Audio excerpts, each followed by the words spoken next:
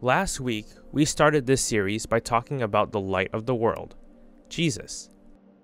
Anyone who believes in Jesus can follow his light to find freedom from the darkness, from sin, and everyone who finds Jesus will receive the light of Christ themselves. The more time we spend with Jesus, the brighter our light will become.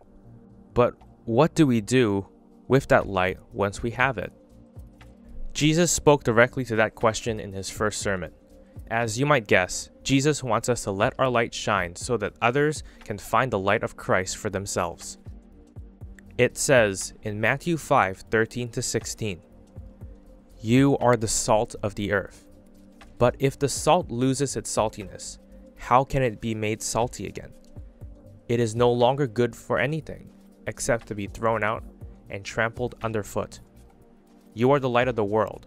A town built on a hill cannot be hidden. Neither do people light a lamp and put it under a bowl. Instead, they put it on its stand, and it gives light to everyone in the house.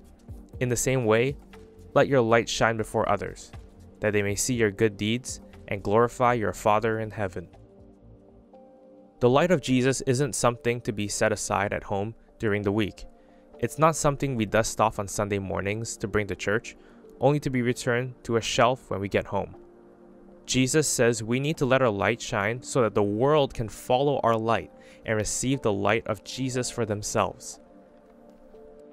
The light of Jesus is a light the whole world needs. It should not be hidden or left at home. It needs to shine in our lives every day so that others can find that light for themselves.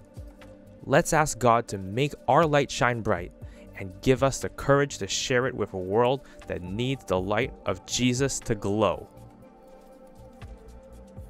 Let's pray. Dear God, let your light shine brightly in our lives. In Jesus' name we pray. Amen.